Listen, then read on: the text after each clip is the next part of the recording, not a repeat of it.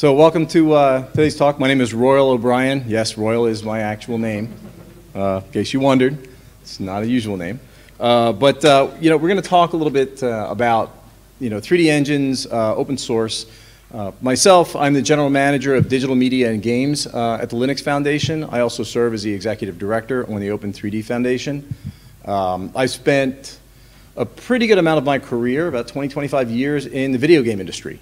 Building on 3D engines, 3D applications, MMOs, games. A lot of games that people have played, I may have been involved with one or another. Whether I'll admit it or not, different topic. But the thing is that people look at 3D engines from the lens that they're only for games. But they're used everywhere around you, in every way.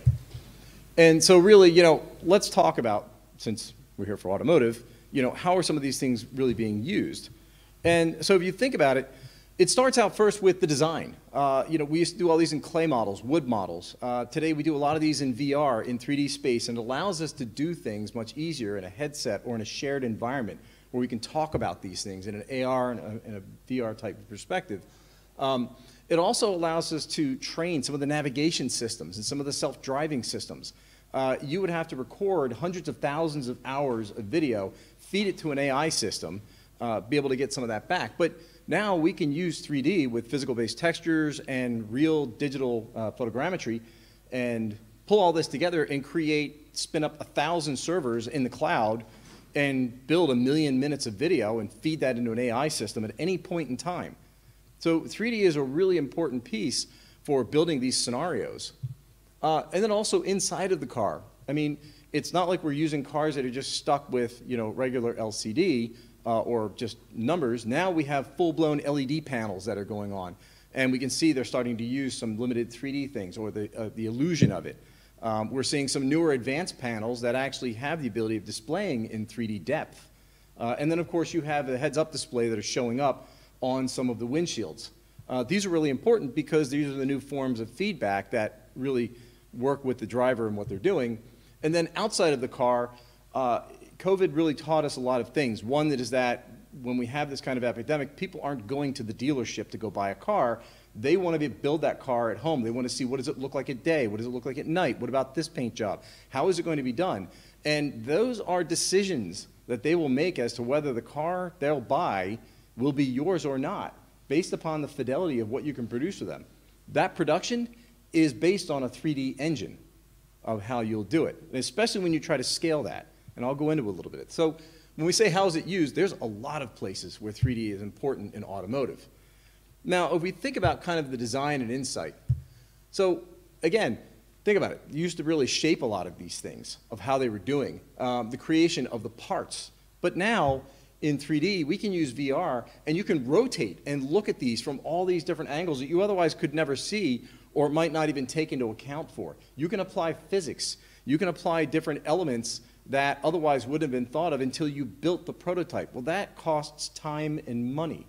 So these are ways where you can cut a lot of these down, and you don't have to use game physics to do it. You can replace them with any realistic physics that you actually want to be used. There are a lot of companies out there. There's one actually in Britain which does amazing car physics, and they do that for the F1 racers.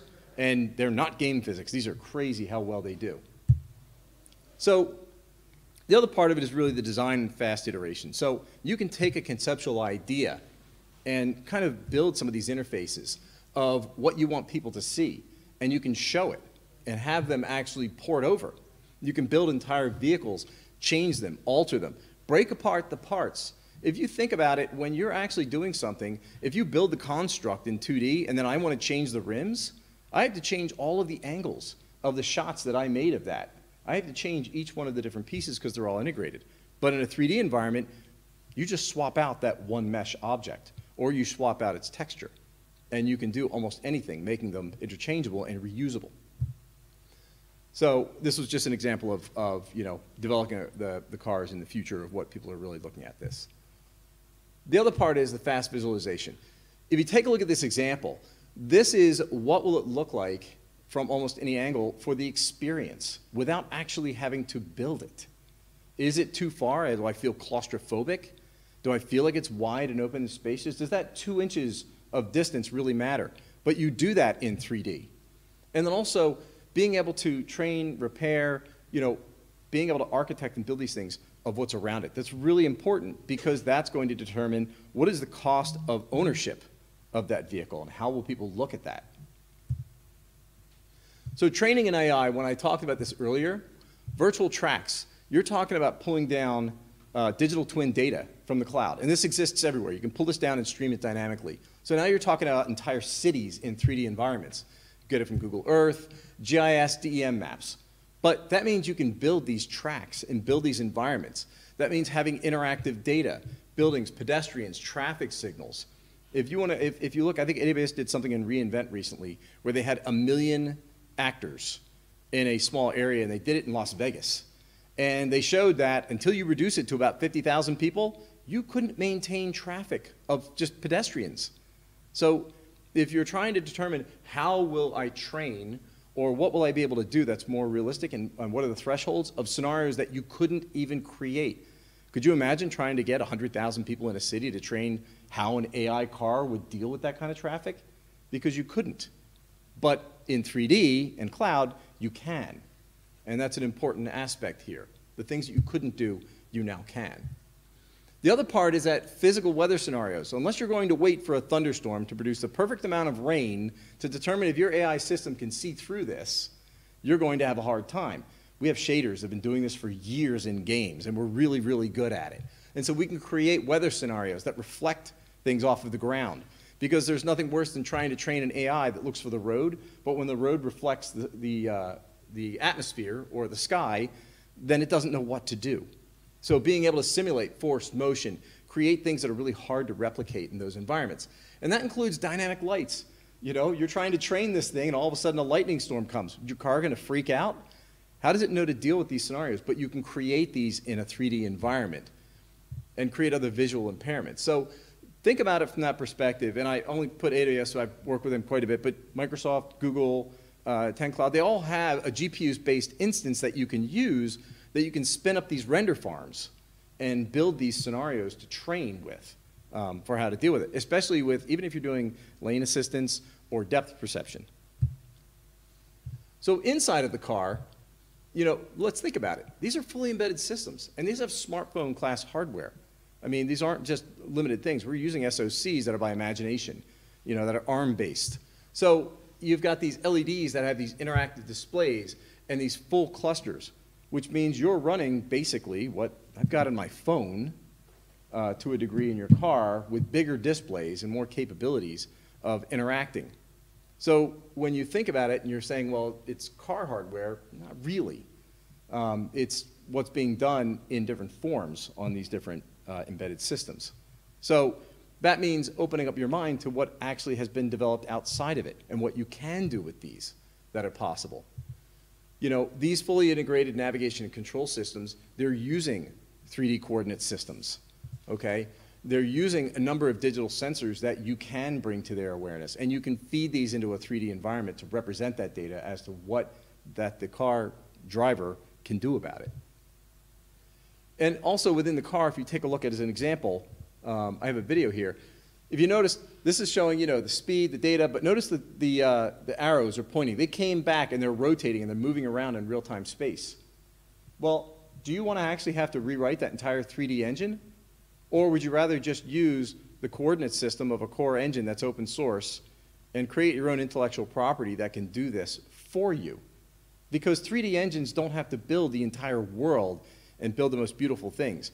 Even the simplest things like this, that's basically 2 triangles for the lower polygon that's drawing our instrument cluster, and then probably about 5 more, maybe, I don't know, there's 20 triangles we're showing there. There's any piece of hardware on the planet can draw 20 triangles, but you don't have to do all the work trying to figure out how do I draw that in space once I have the sensors feeding me that information. So, back up. The other thing is that I've seen is going on is stereoscopic displays and 3D eye tracking, knowing what the user's actually doing. You've got to think about it. If we're talking about depth and stereoscopic, that's 3D naturally of what it can do. So that means that you have an engine that's going to take care of all the coordinate space and everything you need to know. And you're not doing planet-sized coordinate space. It is rather limited of what you're doing. So when you think about using a 3D engine, don't think about it as this massive MMO shooter. It is as small as Pong. It is as simple as that. And what you build from it can be that small and that simple, but without having to do all the work to accomplish it. And so these are the things that can bring it forward for you. So let's talk about some of the advanced displays in the 3D rendering here. So sensory integration, right? Augmented reality, where we can take a video payload with a coordinate system and actually display what's going on in real time. Being able to have that haptic, which you can feel on the wheel, the audible notifications that are going on that are tied into a 3D coordinate space to identify when things are happening, and also hazard assistance, info and assistance, where it can actually be helpful, not distracting. You have a lot of things sensing what's going on, and just being able to have the coordinate space to show depth. If I put a triangle on the screen, is it the triangle of the person in front, or is it somebody in the back? And should I be paying attention to that? These may seem like very simple concepts, but when you're trying to convey a very limited amount of information in a very short period, you better make it simple, because they have to keep their eyes on the road. And how you display this is very important to them. So depth, again, I talked about interfaces with depths that are more immersive. You would think about how you would want to compile this down in 2D, but in 3D, you just place it in Z-space. You literally have all your UI elements, all your 2D, and you just simply move them around in that third dimension without doing any of the work of having to deal with it, without having to compile any of these things dynamically. Because once it's mapped to 3D space, the engine does everything else for you. You don't have to actually figure all this out. So if you can tell, the recurring theme here is don't reinvent the wheel when you already have something to work with. So mobile hardware, Linux and portability, really important. The engine itself, this engine that we're talking about, the Open3D engine, this isn't something that was just based for Windows. As a matter of fact, it is actually, it actually treats Linux as a first-class citizen. This is not a port. This is actually all POSIX. It has hardware layers and software layers that are designed to communicate with mobile hardware. It is designed to be compiled on ARM. It uses GCC. You don't need a Windows box anywhere within miles to get the editor, full system, runtime, and everything running. You can build it on Linux, and you can ship it on Linux. Or if you want to ship it on Android or iOS. So that means that it has to also have the ability of using these kind of CPUs with less power, being able to use Neon and SIMD for fast math to do these computations. And also, ray tracing support for lower and mid-end mobile GPU. A lot of you are familiar with Imagination Technologies because they're in the Renaissance and a lot of these other reference boards. Well, they've been able to show, and this actually comes from Imagination, where they've been showing ray tracing running on these GPUs that are running native today. There's a handful of them. So you have this Apache licensed open source, full source code engine that already supports the hardware that you're running on today with advanced features that you would think you would need on a top-end Samsung or Apple phone. But it's just not the case. It's already there for you. So that means having a very lightweight footprint. Having something that if I don't need an animation system, if I don't need a graphics control or a controller system, if I don't need a sound subsystem, if there's a lot of things that I don't need, don't include it. This is a very lightweight binding system where it is a group of libraries that are self-describing when you load them. They don't have dependencies, hard dependencies on each other's. So if you think of it this way, if you're using an engine and you want to take the 3D renderer out of it, you have to unwind it from all of the other systems because it's usually very integrated. If you want to take the renderer off of the Open3D engine, just turn the library off. That's it. You literally can just shut it off. We actually have where Intel has an implementation of Osprey. It's a software ray tracer. We turn the Atom renderer off, we turn the Osprey on, and it just renders to that without having to change anything else that's involved. And it's built that way. So you only use what you need, and you don't have to unwind everything to figure out how you're going to actually use it. And so we also have a mobile working group that's focused specifically on optimizing the Open3D engine for mobile platforms. And this is Huawei, Oppo, Carbonated, Imagination Technology, and Heroic Labs.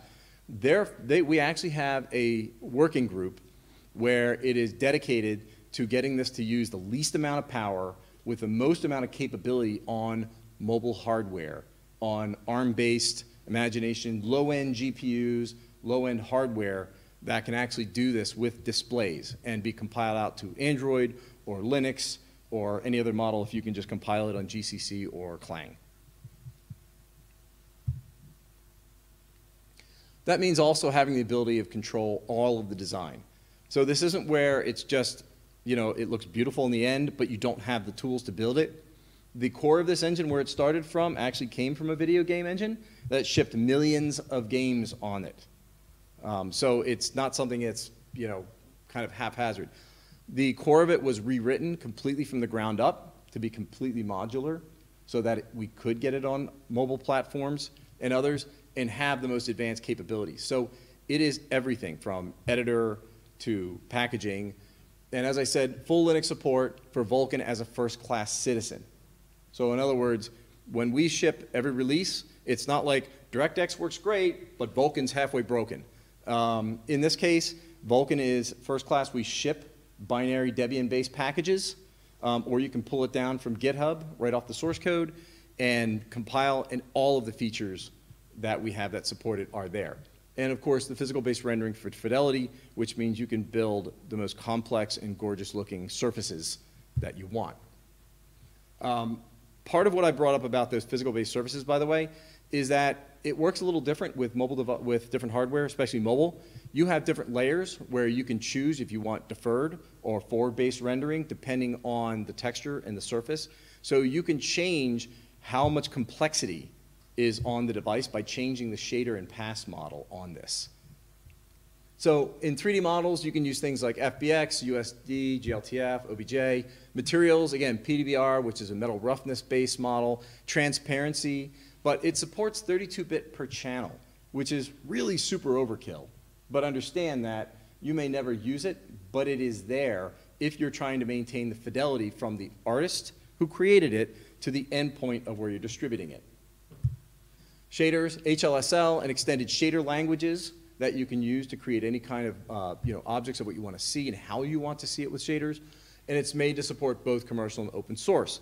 So we support Blender integrations. We have integrations working with Houdini. You can use the import from Maya and 3D Studio. So you'll find out that there are a lot of different packages that actually work with this today. And we even have a shared vision with some of our members, like Epic Games. If some of you are familiar with Unreal, the Unreal Engine, they are one of our premier members, and they are on our board. And so they believe in the same thing, which is if you build your assets in a common format, we should be able to share them between the engines. And that's what's going to allow growth for both sides. So that means that you're not stuck. If you decide to do work in one place or another, you can move from open source to commercial in whichever manner that you want to do it. And we love working with them, as a matter of fact. So it's not, people think it's a competition. It's not. It's actually how can you empower people to build what they want using the tools. So prototyping, it's also important to be able to build something without needing a C++ developer just to make a small tweak. And so we have visual scripting. Some of you are familiar with like blueprints, but it extends everything of the entire system. So if you wanted to build an editor or a UI or an IoT or an input sensor and test it without having to do a full-blown C++, you can. Extend it in visual, connect the pieces together. It will drive and control almost every aspect of the engine. But you can also do it in C++ and Python if that's your first choice of what your engineers want to do. So that means you can save time and money by being able to use rapid prototyping to do that and then moving into shipping models. Everything in here is modular. So when you go to build, let's say, your particular application or experience, you don't have to modify the original source code. You literally override libraries and you build them out that way. So you don't have to go and get stuck on a particular build. It allows you to migrate from build to build as they come out without causing those problems. So the customer experience and marketing, let's talk about the car configurator here from home of what people can build. Just by changing materials, you're talking about changing what people can see and what they can do. But if you think about car configurators today, we do what I think there's an average of 36 shots, 36 angles, times the number of parts, times the number of materials that are produced and cached, so that when you change them, it changes the image that you see. But you can do the same thing in a 3D node that's running your car with a web request that can literally change objects and send a screenshot back, which means you can dynamically have these scale up and scale down. That means you can do environmental views now. So if somebody wants to see their car, what it'll look like driving in the Sahara with everything, you literally can say, make that as one of the backdrops. It will be building these at 60 frames a second in the cloud. It will change that snapshot, send the image out, and move to the next request. So now you're talking about being able to pump out dynamic images on the fly because it's all loaded and changing. And then, of course, the ease of update. Think about it. If you already have all the images generated to build out what your car configurator will be, you probably have about 250,000 images that you have cached. When the new rim comes out, are you going to build all new images again? In a 3D model, just put the rim in.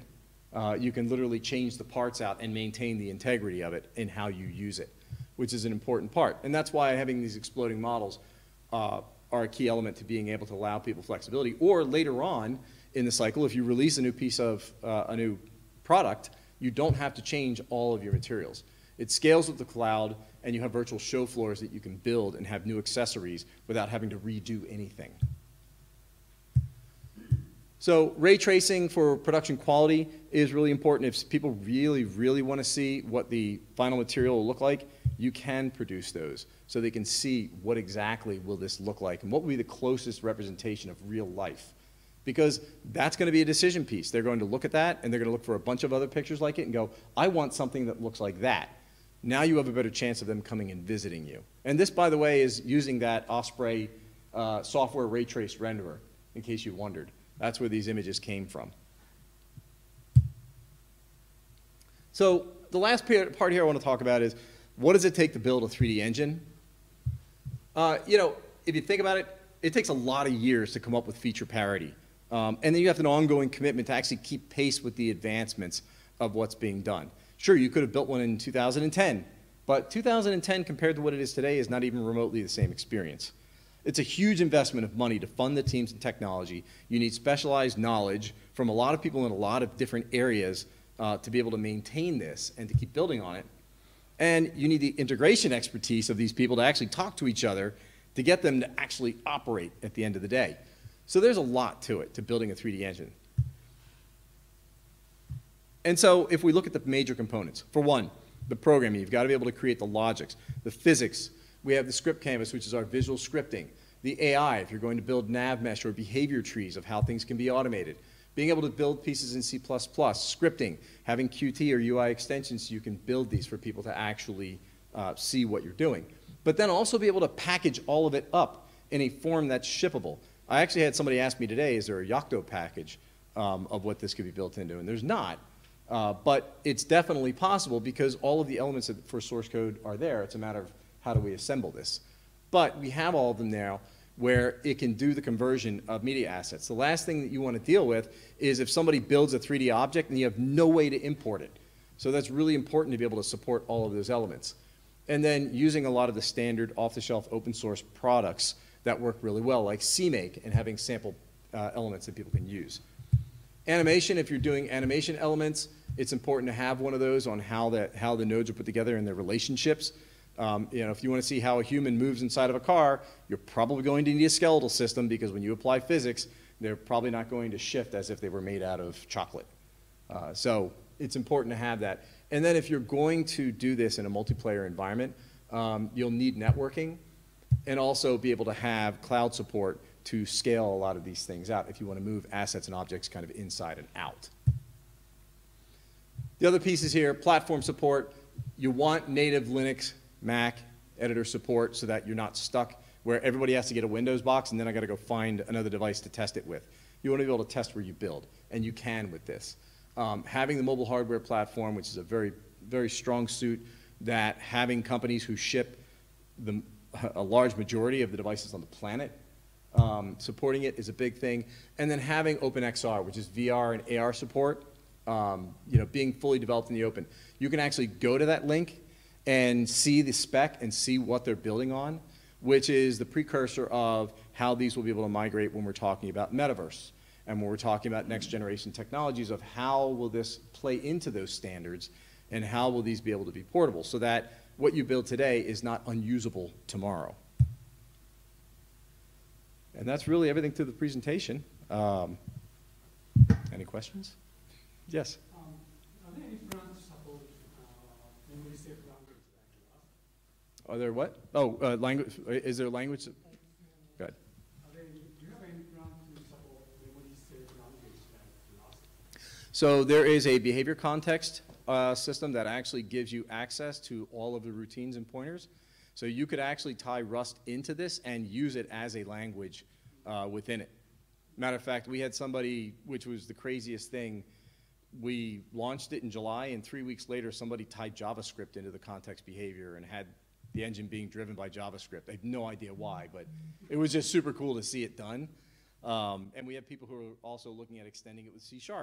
So you can build any language and attach it to the context behavior, and it becomes a part of the bus. And at that point, you're running that.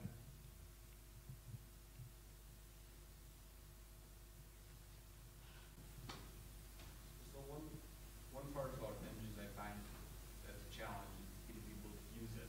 So what kind of initiatives do you do to get people to actually like use the engine? So a lot of what we focused is we have a handful of companies that are actually using it, like AWS, Intel's starting to use some with the Osprey.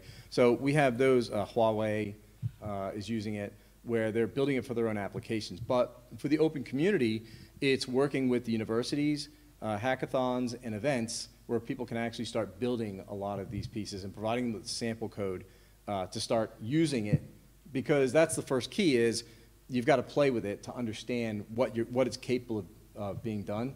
And then it's also releasing a lot of video and media and having a support system, because there's nothing worse than trying to work with an engine and then going, I'm never going to be able to figure this out because I don't have the documentation or anybody to talk to and no videos to look up. So those are three key areas that we make sure. Great documentation, a lot of videos where people can work from, and also we have an active Discord server that's got about 3,000 people in it with about 600 to 700 on at any time. And it's all broken up into special interest groups. So if you want to know something about graphics, you can drop into Discord, drop into SIG Graphics Networking, ask a question. You will probably get an engineer that will answer you back within either immediately or within an hour.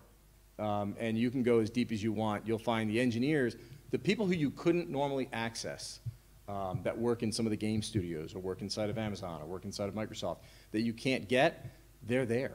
They're in that Discord answering questions, working in the open.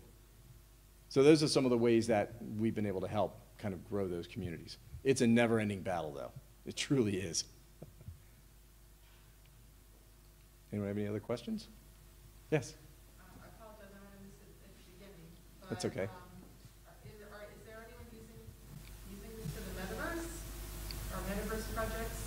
There are a couple small projects right now that people are, so the question was, is there anybody that's using this for the metaverse or metaverse realities? And there are a couple small projects that are starting to look at using this for metaverse.